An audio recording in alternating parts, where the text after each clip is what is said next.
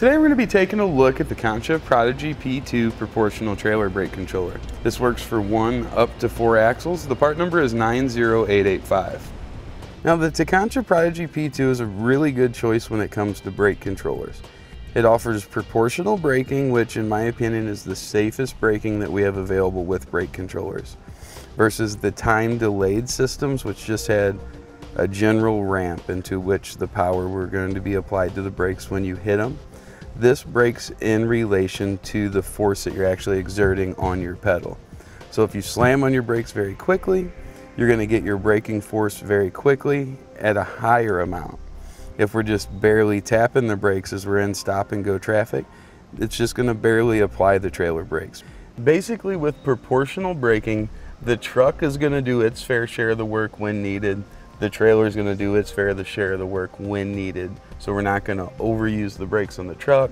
We're not going to overuse the brakes on our trailer. And it can be especially important in emergencies because we get everything stopped safely. Now to operate the controller, it's very simple really. On the side here, there's a roll knob. This controls our gain, or the amount of braking force being sent out to the trailer. You can see here at 0, 0. That means we've essentially turned the brake controller completely off. As we start to raise this, generally you hold your manual override over to see it, but we can set it up at really any 1/10 of a digit all the way up to 11 is where it maxes out. So at 11, we're getting maximum braking power being sent back to our brakes. If we have it down at about 5.5, well, that's going to be about 50% braking power. Now this we adjust based on our load, terrain, and road conditions. If the roads are wet and slippery, we certainly don't want to have this on high because our trailer wheels are going to lock up. Ideally, we set this just below the point in which our trailer brakes lock up. That ensures we get maximum braking performance out of our trailer when we need it. The manual override lever here on the bottom generally is used to either test the setting of your controller or in an emergency sway situation. This allows us to apply the brakes on our trailer up to whatever our preset is with our gain, so we don't have to worry about overpowering. If we've got it set at 2.6, 2.7, that's basically where it's going to end.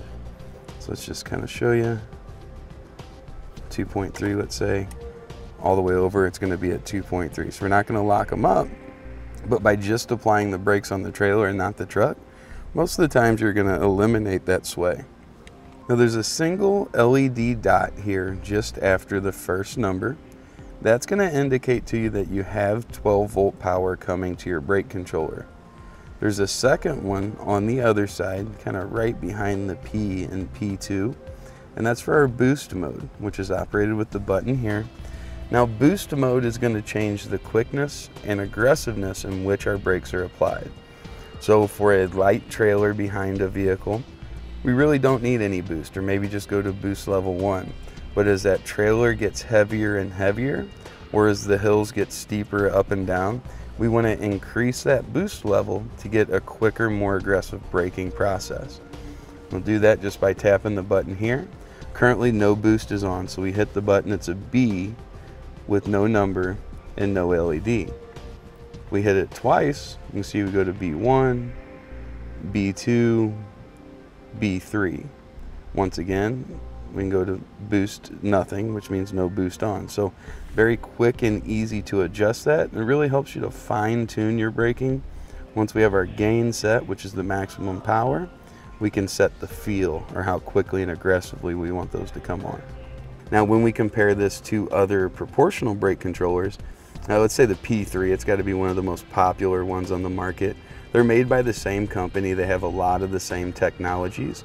With the P3, you do have more options in mounting. That's just about any direction you want to mount it, as long as it's in direction with your vehicle's line of travel. And with the P3, I really think you get more diagnostic functions and more customization. You're not really going to upgrade the braking performance by going with the P3. It's just going to be more interactive. You're going to get more information from it. You'll be able to change the colors of it, different things like that. If that's something that's important to you, or if you tow just about every single day, I think the P3 might be the way to go. But for your weekender, for your occasional use, or even somebody that hauls with the same trailer. You don't have to make a bunch of adjustments and use that daily. I think this would be the way to go. It's a nice cost-effective brake controller, works for 1 up to 4 axles, so you're not really limited there. Now, the P2 is a dash mount controller, so it takes up some real estate on the dash. If you're looking for something that's more hidden or more out of the way, there's a proportional cert available that you can kind of get tucked and hidden out of the way. Or from Red Arc, you've got the Tow Pro Elite, which gives you additional off-road options. So there are some hidden options out there available, but in my mind, it's just a simple, straightforward, doesn't take up a lot of room P2 like this is a very easy way to go.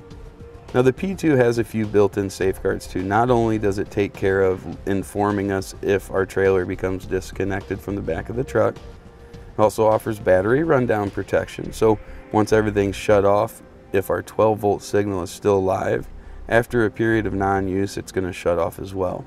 Also, since trailers do tend to short out from time to time, sometimes it's in the lighting, sometimes it's in the braking, if we happen to run into that situation, the P2 protects itself and our vehicle from that short getting into our vehicle's wiring system. There is a second option of bracket available to mount the P2. You can see we've used the metal one. I like this one because it seems to take out the least amount of space. But we also have this one. This would allow for interchangeability. Just got these tabs on each side that you pull out. That allows you to remove the brake controller. You can simply unplug the pigtail, put one of these brackets in a different vehicle, slide the controller in, and connect it to the back. So if you're going from vehicle to vehicle, you might want to choose this option just because of the quick release. Even though with our metal bracket, it's just a Phillips screw on each side, makes it easy to take out if you are going to be switching vehicle to vehicle. Outside of that, I think this takes up more room all the way around the outside, and I really prefer the traditional mount, but that's going to be up to you. Now, depending on your application, there are several pigtails available for the P2 for the more common towing vehicles out there. In our case with the Colorado, what we've done, we've just run our pigtail down and connected into the 4 wires that Chevrolet provided for brake controllers. If you don't have those at all, you'll need to go with kit ETBC7, but definitely check our fit guide because we may have a plug and play option where you can just take a pigtail, plug it into something underneath the dashboard there, plug it into your brake controller and have everything you need. It's going to complete our installation of the Prodigy P2, part number 90885.